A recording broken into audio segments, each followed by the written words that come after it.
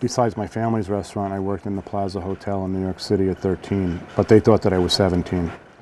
I didn't tell them I was 17. They assumed, due to what I could do. And I worked the night shift, and I worked there from when I was 13 till I was 17 and went away to college. I love Chef Bell. That's my favorite chef. At first, I thought, this man is crazy. I think Chef Bell tries to sometimes even do it for the first time on some things. And other things he takes an item that is maybe an old standard and tries to improve upon it or deconstruct it and build it up in a different way. That you'll recognize the flavors, but the way it's done is a little different and it's more intriguing. I think he would expect me to learn how to survive in the real world. I can't emphasize enough when I tell a student that you are really going to need to know this when you leave here and go out and work. Our day consists of whether it be discussing students' needs for the students or needs for functions that we're doing or how we can best utilize product from one class to another.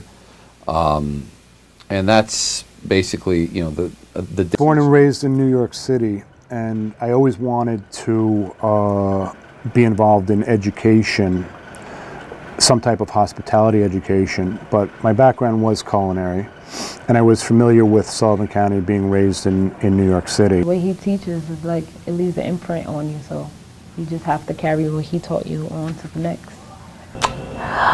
He's creative. He's very creative.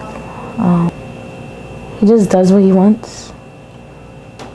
He's just... With him and I personally, if I'm doing something, I'll make something and I'll say, hey, what do you think? And I'll make it up and he'll look at it, taste it. We'll both do the same kind of thing. And sometimes we'll agree and sometimes we'll disagree. And, you know, if there's a disagreement, I'll say, well, what would you suggest instead?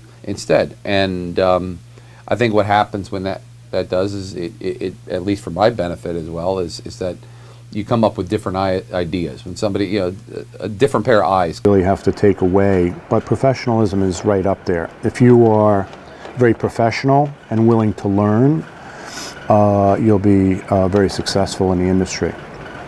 He expects professionalism. He wants everything to be the right way. He wants you to do it. He wants you to put effort into it.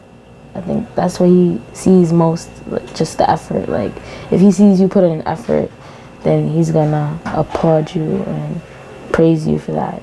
I said he's helpful, he's very kind, he's strict, but he's not like overbearing. He's not like demeaning. Ahmad, is that the plate? That looks like a smaller plate. He gets straight to the point and he's very direct and honest. You need the one that the dessert was on. That one. Very serious in the classroom. You have to take him serious. Okay, so you were going to put the vegetables coming on the side here, and then you're going to put 5 pieces of chicken lined up. So he's passionate about helping out his students, and he's passionate about cooking and the kitchen, making sure that everything runs smoothly. I think the student who really wants to learn, they want as much knowledge from us as possible.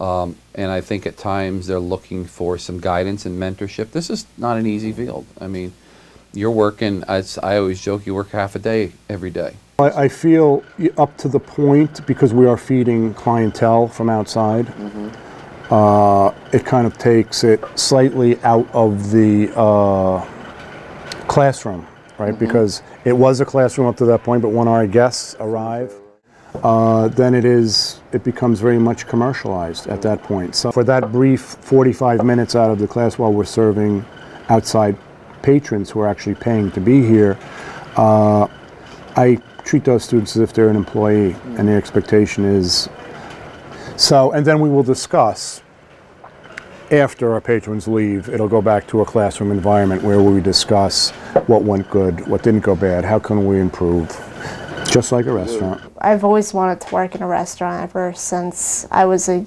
little kid, and I knew that going to Sullivan I would get a good education at a low cost, and Sullivan has a very good culinary program. So.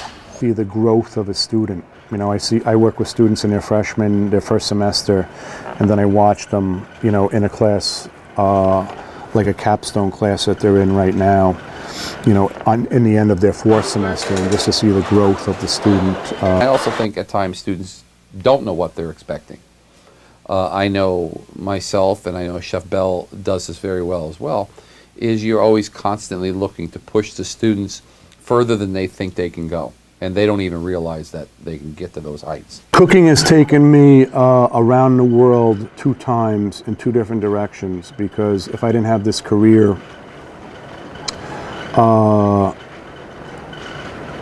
I really don't know what other career I'd have, other career path I would have taken. But it has given me the opportunity to travel and work and experience a lot of wonderful, beautiful things throughout the world.